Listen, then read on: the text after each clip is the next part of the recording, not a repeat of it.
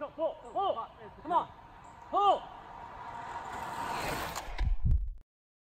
Hi, I'm Hunter Allen with the Peaks Coaching Group, and this is your Thursday tip. You know, I've talked a little bit about chronic training load. I've talked a little bit about the performance manager chart. Let's talk a little bit about the ATL, the acute training load. What is ATL and what does that mean and how do you use it? So ATL is the acute training load. It's the training load that you've done in the last 7 to 14 days. So last week and this week, and that's really what acute training load is about. It's really how sore you feel and how tired you feel right now. So if you've done a ton of training in the past 3 or 4 days or this past weekend and you're tired and sore right now, that's because your acute training load is high. Okay? So you go to a training camp, you kick butt at a big training camp, get 1,000 TSS.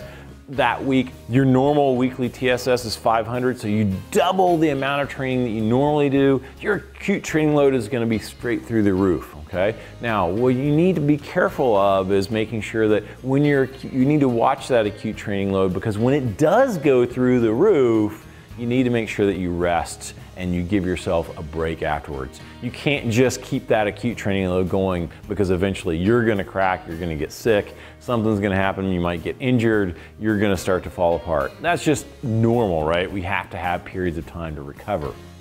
So acute training load is important. We also need to understand acute training load. There's a constant that we use for acute training load, and we call that the ATL constant. And we can change that so that it's 7 days or 3 days or 10 days or 14 days. And that shifts how what we call training stress balance, and I have a video on training stress balance, so watch that one, and how that training stress balance really adjusts and tells you when you're fresh or not.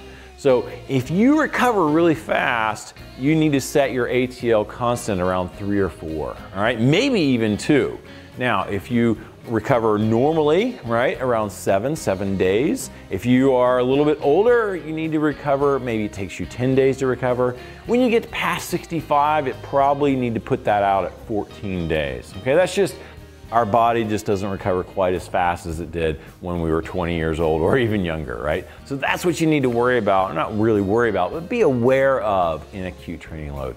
That's acute training load. It's the current, basically the fatigue that you feel today in the last 7 days, 14 days of training. I'm Hunter Allen, Peaks Coaching Group. Check us out. You know, we have amazing coaches. We have incredible coaches that really help you understand all these metrics and more to make sure that your peak of fitness happens exactly when you want it. Thanks a lot.